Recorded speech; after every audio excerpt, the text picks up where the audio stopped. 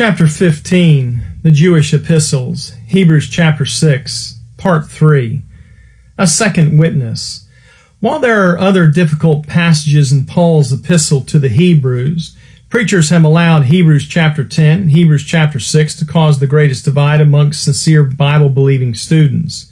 As we have seen, Hebrews chapter 10 does not warn of the loss of salvation, but admonish faith unto salvation. Once this truth is evident, the light of truth found in Hebrews chapter 6 becomes that much clearer. Hebrews 6:4, for it is impossible for those who were once enlightened, have tasted the heavenly gift, and were made partakers of the Holy Ghost, and have tasted the good word of God and the powers of the world to come, if they shall fall away, to renew them again unto repentance, seeing they crucify to themselves the Son of God afresh, and put him to an open shame. Because of the difficulty in understanding the actual teaching of this passage, some believers have relegated the application of this scripture to a future dispensation, Daniel's 70th week. Footnote number 1. This passage has been interpreted in 4 primary ways by the commentators. Number 1, that the danger of a Christian losing his salvation is described, a view rejected because of biblical assurances that salvation is a work of God which cannot be reversed. Number 2, that the warning is against mere profession of faith short of salvation. Number 3, that hypothetically, if a Christian could lose his salvation, there is no provision for repentance, the Ryrie Study Bible, page 843. Number 4, that a warning is given of the danger of a Christian moving from a position of true faith and life to the extent of becoming disqualified for service, 1 Corinthians 9:27, and for inheriting millennial glory. This passage's reference to the power of the world to come, like many other verses, likely has a dual fulfillment, a past historical and a future prophetic fulfillment. To them, the passage purportedly teaches the loss and impossibility of restored salvation for those who were once saved. Consider the enormity of the contradiction if Paul wrote such statements that contradict the other truths he had already written in Romans, 1 Corinthians, and 2 Corinthians, Galatians, and even in the book of Hebrews itself. For instance, can Christ forsake those he promised never to forsake? Hebrews 13:5, let your conversation be without covetousness, and be content with such things ye have, for he has said, I will never leave thee, nor forsake thee. If Paul concluded Hebrews with this glorious certainty, why would any Bible believer falsely claim that Hebrews addressed those who could be forsaken by the Savior? Although these teachings are not limited to this one passage, special attention here should open the door of understanding to the other similarly difficult passages. Fortunately, by keeping an open mind and refusing to force the Bible into preconceived systems of study, the pitfalls that have caused so many to stumble can be avoided. Additionally, just because good men or educated men proclaim something as true does not make the proclamation factual. Romans 3:4. Let the Bible be true. In order to ascertain the context of this text from Hebrews chapter 6, the first thing one should notice is the varying personal pronouns. These pronouns reveal 2 distinct groups being addressed. The primary group, directly addressed in verses 1 through 3 and verses 9 through 12, and a secondary group indirectly addressed in verses 4 through 6.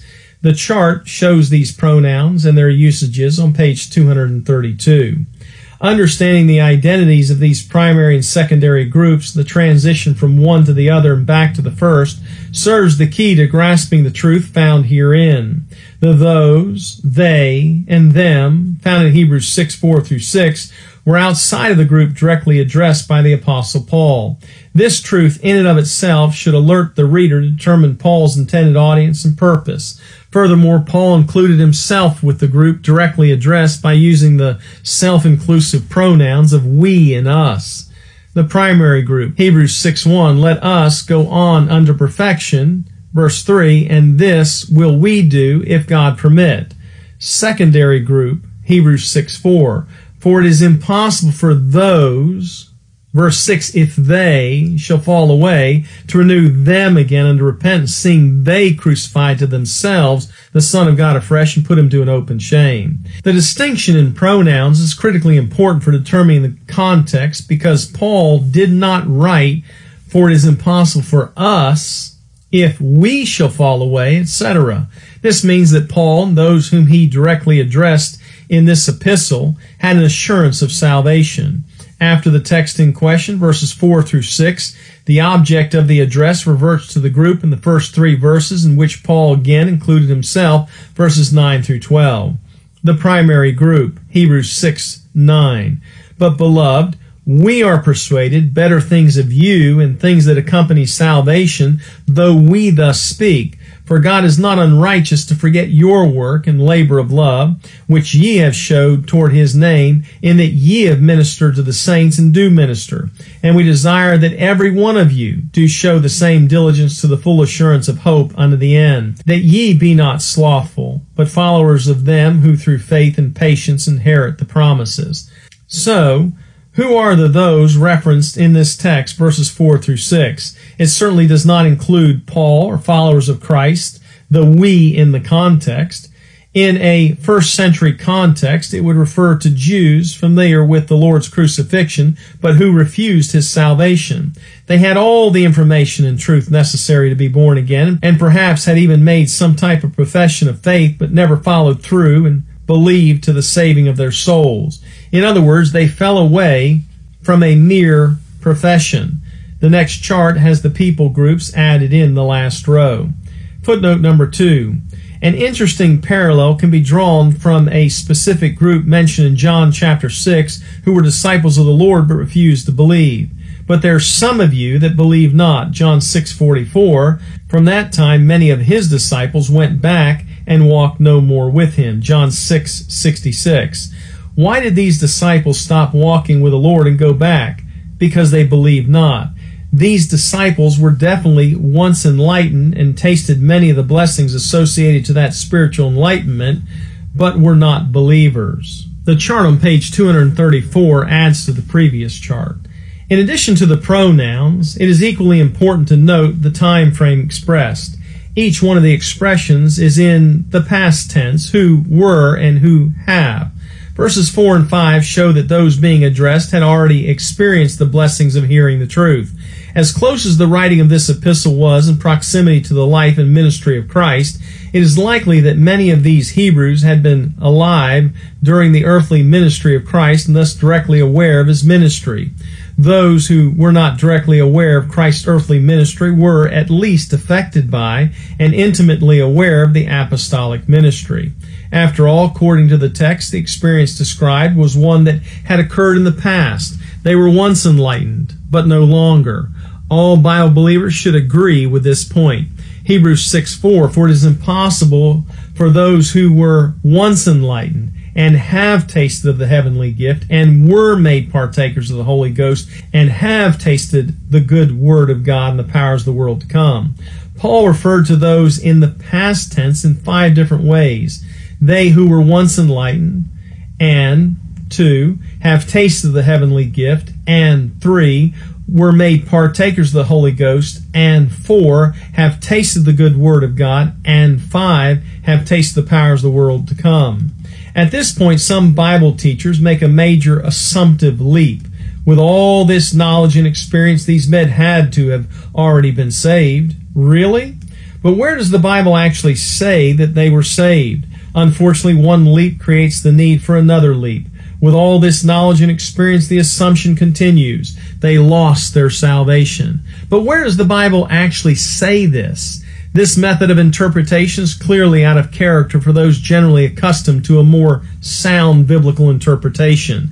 In fact, not one time are the words or phrases enlightened or tasted or made partakers ever used as a substitution for the word salvation. However, the significance of each of these expressions can be understood by considering the events taking place in the first century.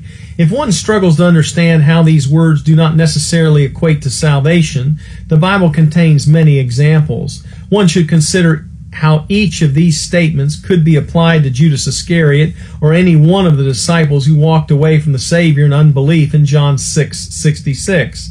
It is obvious that not one of those disciples was saved, and likewise it is obvious that Judas was never saved. John 17:12.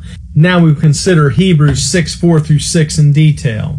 These unbelievers were once enlightened. This was certainly true of Judas. This was certainly true of Judas and the unbelieving disciples, But it was also true of many Jews alive during and after the time when Jesus came into the world.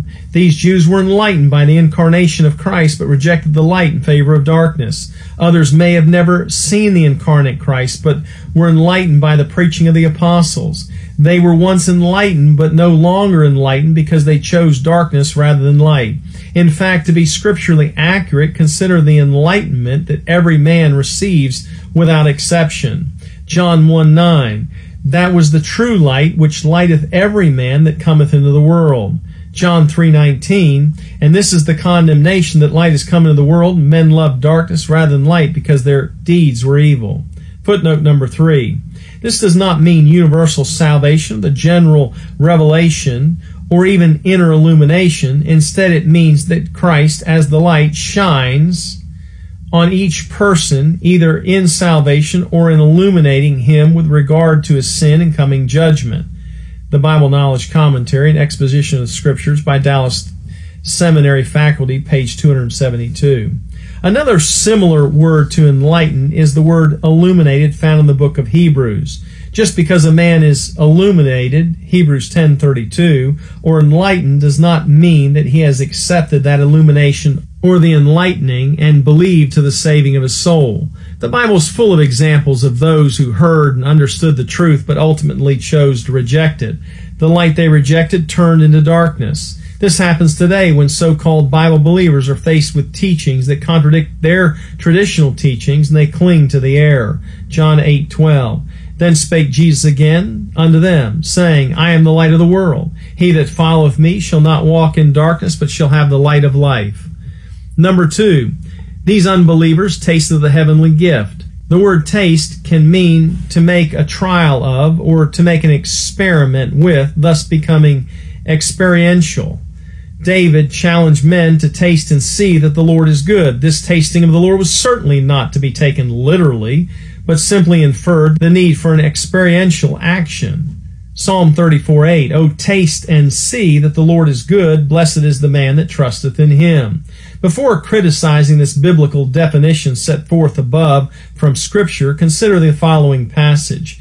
John 8, verse 51, Verily, verily, I say unto you, if a man keep my saying, he shall never see death. Then said the Jews unto him, Now we know that thou hast the devil. Abraham is dead, and the prophets, and thou sayest, If a man keep my saying, he shall never taste of death. Obviously, the word taste, footnote number 4, some equate the use of taste with another instance in Hebrews that says Jesus tasted death for every man, Hebrews 2:9, which simply means that he experienced death. Those mentioned in Hebrews tasted or experienced the things addressed in the context. It is a mockery of Scripture to discount what is meant by Christ's tasting of death. It has nothing to do with one's physical senses of tasting or swallowing what is tasted. This is degrading the sacrifice that Christ made on Calvary. Obviously, the word taste bears association to a man's experience.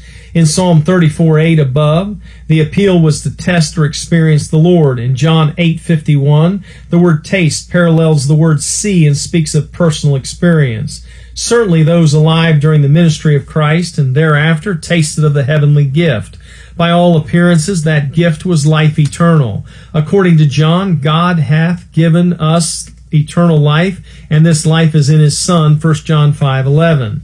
Yet John later made an even more revealing statement when he said, We know that the Son of God is come, and hath given us an understanding that we may know him that is true, and we are in him that is true, even in his Son Jesus Christ. This is the true God and eternal life, 1 John 5:20. The heavenly gift is eternal life, and that life is in God's Son, but that is not all. The Son is eternal life, 1 John 5:20. Unfortunately for Judas and the others, they went no further than tasting, seeing, or experiencing the Savior and the life he had within himself, John 5:26. After all, it was not sufficient to know or experience the gift of God. One must ask for it and receive it by faith. John 4:10. Jesus answered and said unto her, If thou knewest the gift of God, who it is that saith to thee, Give me to drink, thou wouldst have asked of him, and he would have given thee living water. Number 3, these unbelievers were made partakers of the Holy Ghost. Most certainly Judas partook of the Holy Ghost, including the gifts of the apostolic age. Matthew 10:1. Yet he was a devil, John 6:70. Of those who turned from the Savior and walked no more with him, it is likely a good number of them, if not all, had also experienced the power of the Holy Ghost in their lives and ministries. Prophetically speaking, the Gospel of Matthew tells of a time when men will cast out devils and they will do many mighty works, but Jesus will testify that he never knew them. Matthew 7:20. Wherefore by their fruits ye shall know them. Not everyone that saith unto me, Lord, Lord, shall enter into the kingdom of heaven, but he that doeth the will of my Father which is in heaven. Many will say to me in that day, Lord, Lord, have we not prophesied in thy name? And in thy name have cast out devils, and in thy name done many wonderful works? And then will I profess unto them, I never knew you. Depart from me, ye that work iniquity. Is it possible that the Bible contains contradictions and those partakers of the Holy Ghost were saved but eventually forsaken by the Lord? Hebrews 13:5. No. We have record of the Holy Ghost in the Old Testament coming upon or using men who did not know the Lord, Numbers 24:2. In fact, the Holy Ghost gave power to some men, regardless of their spiritual condition of those men, to perform signs and wonders to accomplish the greater work of God. Additionally, nowhere does the Bible indicate that anyone who was a partaker of the Holy Ghost or took part in his gifts and did mighty works in Jesus' name subsequently lost his salvation. In fact, Jesus will say of those people who prophesy, cast out devils, and do many wonderful works, I never knew you, never knew you. If he never knew them, they were never known by him or saved. These are not sheep who became goats, an impossibility. The problem originates, at least partially, from a misunderstanding of the person and the work of the Holy Ghost in both Old Testament times and during the earthly ministry of Christ. Two false assumptions have tainted the correct perspective on this doctrinal issue. Number one, the assumption that the Holy Ghost only indwelt a few select people, 1 Peter 1:10 and 11, and two, the assumption that the Holy Ghost came upon people, indicating assurance of salvation, and then left them, indicating the loss of salvation. First, there's no reason to believe the Spirit of God did not indwell or enter into more people than commonly assumed. According to the testimony given by Pharaoh, Joseph had the Spirit of God dwelling in him, Genesis 41:38.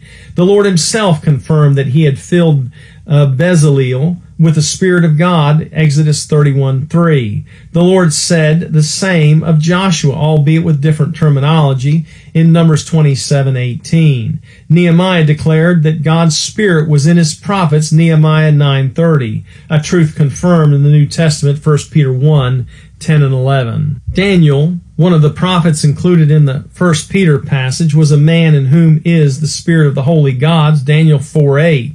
Although we know better than that, Nebuchadnezzar's ignorance of God at that time did not hinder the king from understanding that something greater than Daniel abode within him, giving him the understanding he possessed. This listing is certainly not exhaustive.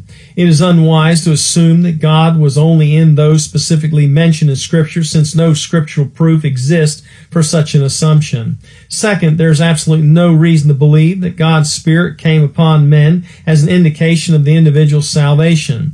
For example, the Spirit of God came upon Balaam, Numbers 24:2, to prophesy concerning the people of God, yet he certainly behaved more like a lost man. Instead, the scriptural truth presented is that God's Spirit came upon a man for a specific task and then left him after the task's completion. For example, the Spirit of the Lord came mightily upon Samson to perform various tasks. Judges 14:6, see also Judges 13:25. The fact that the Spirit came upon Samson several times shows that the Spirit departed upon the completion of the particular task. The Spirit then came upon him for the next task. The Spirit of God came upon Saul just before he became king, 1 Samuel 10:10, and then left when Saul's disobedience brought an end to his kingly reign in the eyes of God, 1 Samuel 16:14. To liken this phenomenon to salvation would mean that Saul got saved when he was anointed king and lost salvation when he lost his kingship. a private interpretation. Yet Samuel assured Saul, after the Spirit had departed, that he and his sons would join Samuel in paradise, indicating that Saul lost the Spirit, but did not necessarily lose his salvation. 1 Samuel 28:19, moreover, the Lord will also deliver Israel with thee into the hand of the Philistines, and tomorrow shalt thou and thy sons be with me. The Lord also shall deliver the host of Israel into the hand of the Philistines. Simultaneously, God anointed his next king, David, and the Spirit of the Lord came upon David from that day forward, 1 Samuel 16:13. When David sinned with Bathsheba, he feared the departure of God's Spirit would signify the end of his reign. He was not questioning the loss of his salvation, Psalm 51:11. All these men partook of the Holy Ghost, but some, like Balaam, were surely not saved. Another grave error occurs when men assume that people could be saved and subsequently lost during the time and ministry of Christ. In order to shed some light on this subject, consider the discourse of Jesus concerning the identity and blessings of his sheep. In John 10:14, Jesus emphatically declared, I know my sheep. John 10:14, I am the good shepherd, and know my sheep, and am known of mine.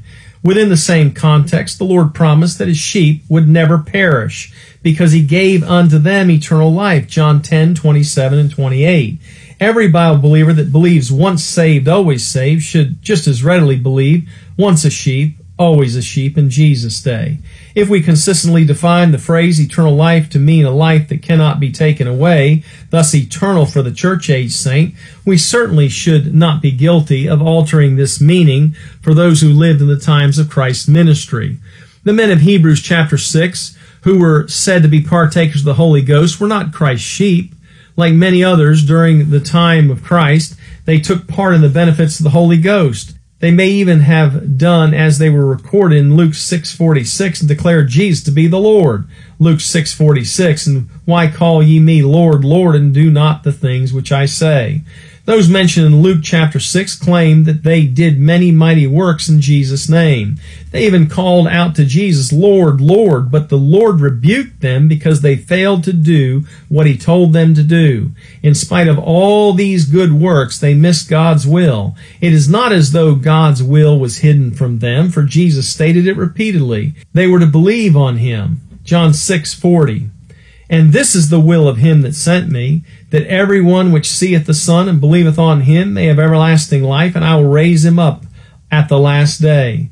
Those who simply believed on Jesus had everlasting life, and those who did not believe on him were told that Jesus never knew them. He never knew them, despite all the wonderful works they performed, and perhaps even furthered by the Holy Ghost. John's second epistle offers a poignant example of what it means to be a partaker. 2 John 10. If there come any unto you, and bring not this doctrine, receive him not into your house, neither bid him Godspeed. For he that biddeth him Godspeed is partaker of his evil deeds. By simply bidding Godspeed to somebody who is teaching false doctrine, a man becomes a partaker or partner of the teacher's evil deeds. It insinuates that you are yoking up with the teacher to promote his false teachings, although you may not believe or espouse the actual doctrines he promotes. Simply put, partakers, and partaking mean taking part, which is equivalent to participating. On the somewhat positive note, experiencing fiery trials makes men partakers of Christ's suffering, although the men never literally suffered with Christ. 1 Peter 4:12. Beloved, think it not strange concerning the fiery trial which is to try you, as though some strange thing happened unto you. But rejoice inasmuch as you are partakers of Christ's sufferings, that when his glory shall be revealed, you may be glad also with exceeding joy. If ye be reproached for the name of Christ, happy are ye, for the Spirit of glory of God resteth upon you. On their part he is evil spoken of, but on your part he is glorified. Lastly, on this issue of partaking, those not separating from Babylon will be partakers of the sins of Babylon. Revelation 18:4. And I heard another voice from heaven saying, Come out of her, my people, that ye be not partakers of her sins, and that ye receive not of her plagues. The important thing to note is that partaking of the Holy Ghost does not infer being indwelt by him.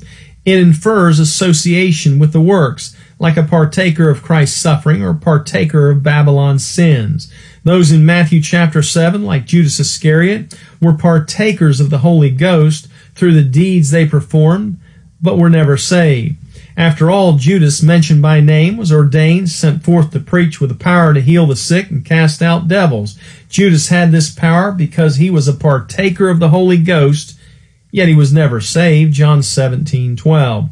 Mark 3:14. And he ordained 12, that they should be with him, and that he might send them forth to preach, and to have power to heal sicknesses, and to cast out devils. Verse 19. And Judas Iscariot, which also betrayed him, and they went into a house. Number 4. These unbelievers tasted the good word of God. Once again, Judas and the others like him made trial of or experienced with the word of God when the Lord Jesus Christ spoke. These unbelievers tasted the good word of God.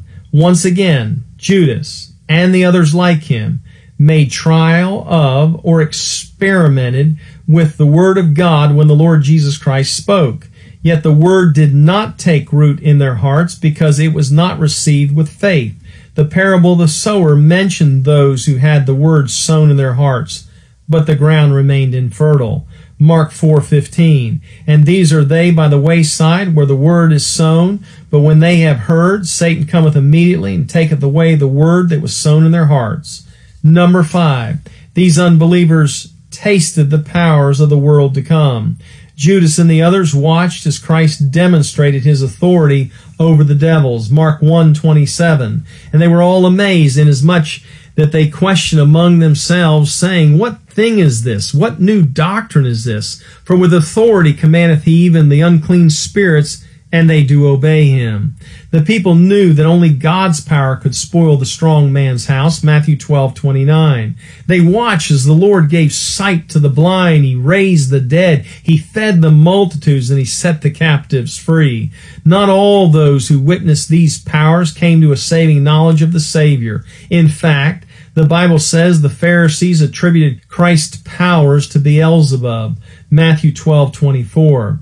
And when the Pharisees heard it, they said, This fellow doth not cast out devils, but by Beelzebub, the prince of the devils. While these statements certainly fit the likes of Judas Iscariot and serve to adequately describe the unbelieving disciples that departed from the Savior, they likely also apply to the unbelieving Jews as a whole.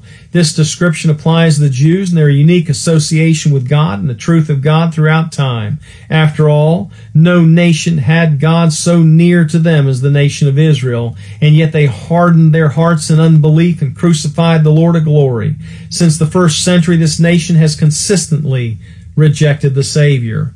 Up to this point, each one of these elements in Hebrews chapter 6 was in the past tense. Were enlightened, have tasted, were made partakers. But verse 6 reverts to the present tense. In other words, it reveals the sinner's present heart condition and resulting behavior. Hebrews 6:6. They crucify. Present tense, they crucify to themselves the Son of God afresh and put him to an open shame. Much like the passage in Hebrews chapter 10, Christ was the only answer for man's sin. If the unbelieving Jew would not humble himself, repent of his sin, and trust Christ as his Savior, he could make sacrifices every day, but to no avail. The law, the sacrifices, the priesthood, and the temple could offer no satisfaction for sin, none whatsoever. After all, it is not possible that the blood of bulls and of goats should take away sins, Hebrews 10:4. By the time Hebrews was penned, Jesus had already been literally and physically crucified on the cross. Those addressed were being warned not to re-crucify to themselves the Son of God afresh, figuratively. Those with this sort of debased heart condition simply cannot be rescued in their present condition. It is impossible. Nor can they be delivered from sin, such a debased state. It is impossible. Only through the exercise of faith in the finished work of Christ, which does not happen in a rebel's heart, is there any hope of salvation. The passage continues by contrasting two groups, one that received the truth, reflected by the herbs, and one that rejected it, reflected by those with the thorns and briars. Hebrews 6:7, For the earth which drinketh in the rain that cometh oft upon it, and bringeth forth herbs, meat for them by whom it is dressed, receiveth blessing from God. But that which beareth thorns and briars is rejected, nigh unto cursing, whose end is to be burned. The unbelieving Jews were likened to that which bore thorns and briars and were nigh unto cursing. Those who reject Jesus Christ were and are rejected by God. Their end is to be burned. Yet this was not the expectation of Paul's primary intended audience. Of them, Paul said, Hebrews 6:9, but beloved, we are persuaded better things of you and things that accompany salvation, though we thus speak. Hebrews chapter 10 and Hebrews chapter 6 have always been quite problematic for the Bible believer who knows to take the Bible literally. We simply cannot contradict the clear teaching of eternal security, or better yet, eternal life found within the book of Hebrews, i.e. Hebrews 13:5, with passages found within the same epistle. Yet some men have become so entrenched in a belief system that God himself could not convince them of the error of their ways. The choice is always clear: believe the Bible and reject the error by giving Christ the preeminence. This is the end of chapter 15.